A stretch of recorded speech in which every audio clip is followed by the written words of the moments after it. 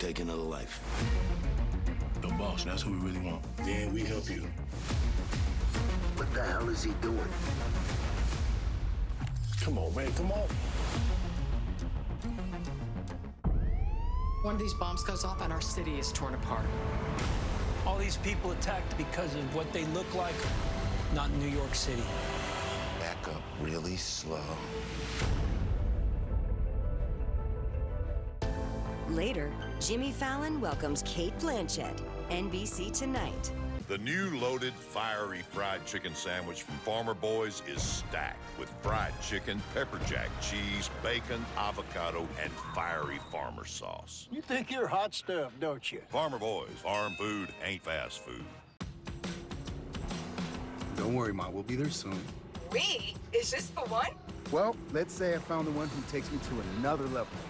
Most importantly, the one that helps me discover the coolest places. I can't wait to meet her. Definitely the one. Introducing the all-new Nissan Frontier. Right now, get 0% APR financing for up to 72 months on 14 models. Farmer Boy's new loaded classic fried chicken sandwich is stacked with fried chicken, cheese, bacon, and avocado. It's a big sandwich for a big shot. The sandwich is loaded, you ain't. Farmer Boys, farm food ain't fast food.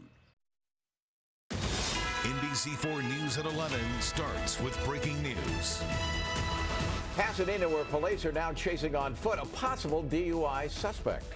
Ileana Marino live overhead in News Chopper 4 Alpha. Ileana, the car that stopped there, he just bailed out of that?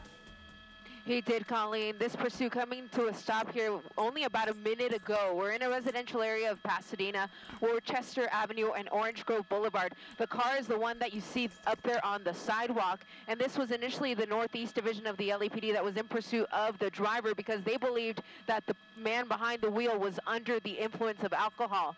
Now, the vehicle came to a stop there, but the driver, he took off running and ran right into this house here that you see on Worcester Avenue. He went into the back door, and we haven't seen him come back out just yet. The airship knows exactly where he's at, though. That's why they have the night sun overhead. And now what you're going to see the officers of the LAPD do is try to clear the car because they are yet to make call-outs to that car to figure out if anybody else is inside of the vehicle. Initially, all we had heard was that it was just the male driver, but of course, out of an abundance of caution, officers do have their guns drawn, and they're going to approach the vehicle now just to make sure that nobody else is inside. And once they can clear the vehicle, they can focus their attention on taking that man into custody. Again, all happening here in a residential area of Pasadena, just off of Worcester Avenue and Orange Grove Boulevard. That's latest overhead from News Shop Before Alpha. Let's send it back down to you, Chuck and Colleen.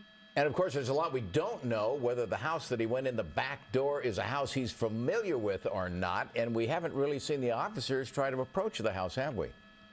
Yeah, they haven't approached it yet because they wanted to make sure they could clear the car first and just really be comfortable in that aspect to make sure that they're not looking for anyone else. Now, as you mentioned, it's unclear if this is an area that is familiar to him. It's unclear if this is even his home or perhaps a friend's house. But officers had actually gone into tracking mode right before the vehicle came to a stop because he had circled this area multiple times already. So they thought that he was going to bail from the car. So for that reason, they gave him a little bit of room. They backed up. They left no vehicles from the police department within his line of sight so that he would think that he was no longer being pursued and that he would stop the vehicle, and that's exactly what he did. He got out of the car, took off running, and is now believed to still be hiding inside of that home. And for what it's worth, he certainly appeared to know exactly where he was going. As you pointed out, he ran around the back of that house, ran up to the back door, opened it, and went inside immediately. Yeah, he had absolutely no difficulty getting in. Now, if that means that the door just simply was unlocked, or if perhaps somebody is inside and unlocked it for him, that's, of course, all going to be under investigation. But as far as we know, the man who was being pursued by the LAPD's Northeast Division officers is still inside of this home here on the 700 block of Worcester Avenue in Pasadena. All right, we're going to keep an eye on the situation there and get back to it as soon as something develops. Also tonight, some new COVID restrictions, major event cancellations, and now staff and even treatment shortages. The post-holiday surge is really taking a toll all across Southern California. Good evening, everyone. I'm Colleen Williams. And I'm Chuck Henry.